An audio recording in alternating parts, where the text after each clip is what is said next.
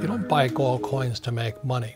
You buy gold coins because the dollar is going to go down.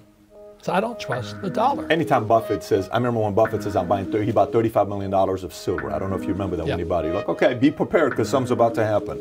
Right? If he buys gold, just be ready in the next 6, 12, 24 months. He's anticipating some kind of a crash to be taking place. He's right now in cash because that's smart. Yeah, he's anticipating something to happen to buy up businesses and rebuild them. He does that all the time. And then he's going to go in after the crash. He's going to go after the crash.